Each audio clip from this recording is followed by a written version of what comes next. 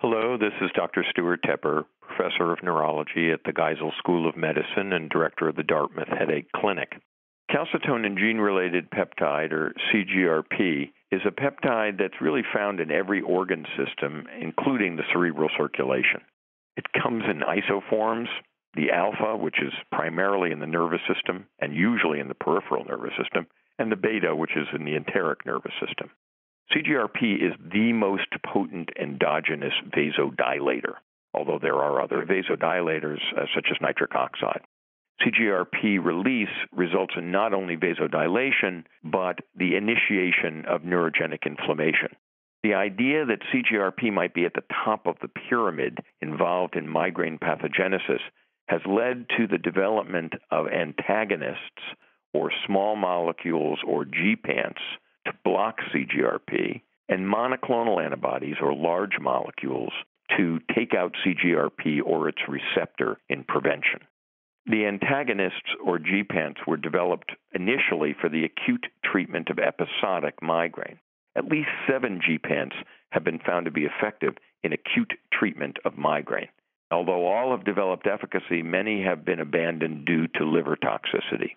The first GPANT to demonstrate effectiveness in acute treatment of migraine was olcegapant, which was intravenous, and because of difficulty in developing an oral formulation, was not further developed.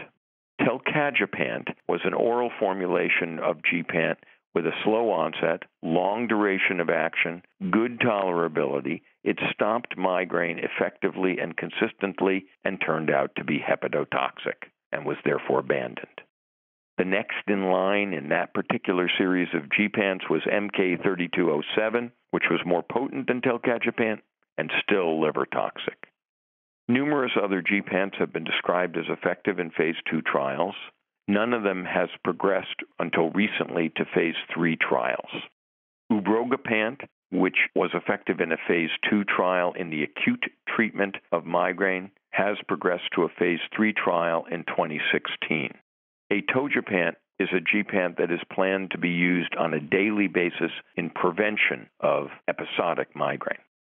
Monoclonal antibodies have a long duration of action and were developed for the prophylaxis of frequent episodic or chronic migraine.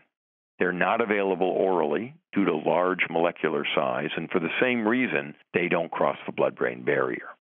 4 monoclonal antibodies are in development for the prevention of migraine. All of them, in one form or another, target CGRP.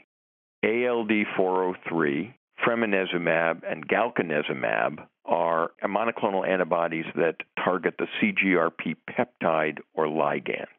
Berenumab targets the CGRP receptor itself. All 4 of these monoclonal antibodies have been tested in phase 2, and efficacy and safety results appear promising.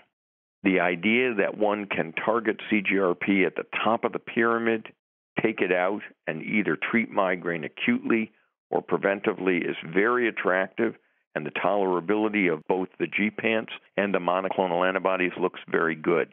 There's a potential role for these CGRP-active medications in addressing unmet needs, and these include inadequate response to triptans or other acute medications, unacceptable adverse events with triptans, avoidance of vasoconstrictive effects with triptans, and the adverse events associated with conventional migraine prevention.